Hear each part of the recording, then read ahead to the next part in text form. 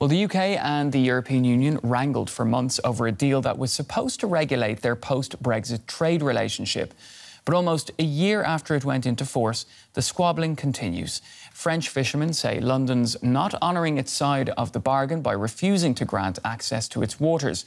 And now Paris is threatening to take action. The Jeremy Florent is returning to harbour after a night out in the Channel. It has not been a successful trip.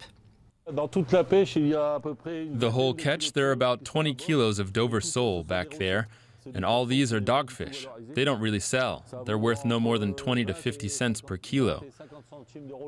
So it's nothing. And a few crabs. All this stuff in the nets, it's worth nothing. The one box of good fish won't even cover the costs of the boat's fuel. Back at sea, Christophe shows us how limited his fishing grounds have become since Brexit. This whole part there, we can't fish there anymore. All that's left is this small bit where we can work. It's nothing. Only half is left. This whole zone where we worked before, we don't have access to, and the British, they'll pursue us if we enter their waters. I don't have a license.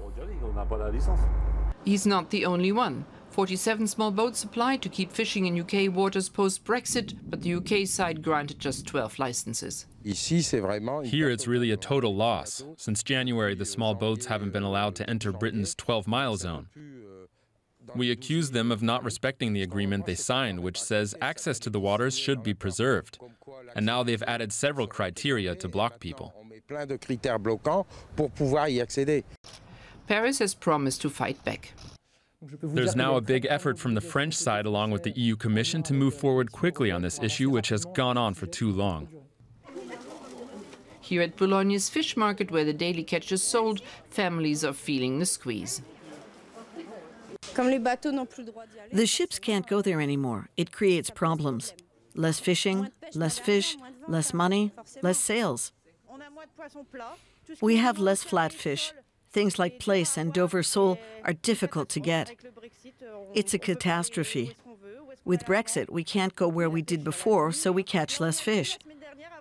Last week we had hoped we would get a license, but no. I don't know what we'll do. Maybe go on strike?